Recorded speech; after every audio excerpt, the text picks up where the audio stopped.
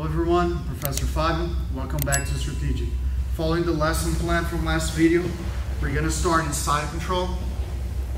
Position all set up. When you're going against someone who's stronger than you, sometimes it's very difficult to deal with the framing. So I'm going to use the help of the far side lapel. Every time I'm reaching for the lapel, I always want to give it a gentle tug to the back to make sure I have enough fabric. I'm going to pass it over the arm that is framing all the way to the other side. Right? We're going to create this position right here, which we can start doing a lot of different attacks, right?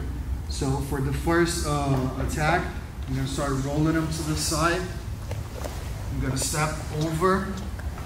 Instead of going into a triangle now, I'm going to lean forward, keeping that arm, getting the top armbar position. Alright, so trapping that arm right here that is framing you. Make sure you move them to the side. Step over. Instead of locking the triangle, I'm going to tie my elbow to the back, step forward, finishing the armbar. I have the option of going all the way around, and I have the option of just coming over right here. Alright, so one more time. That frame, when it's really tough to pin it down, gonna use the lapel on the other side, pass it around, move them in, rotate over.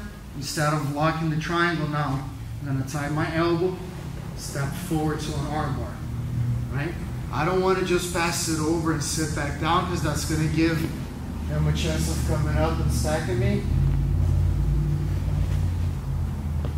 When I'm here, I like to finish the move from up top. So I'm leaning towards his hip and I'm stepping over right here. So I have stepping over,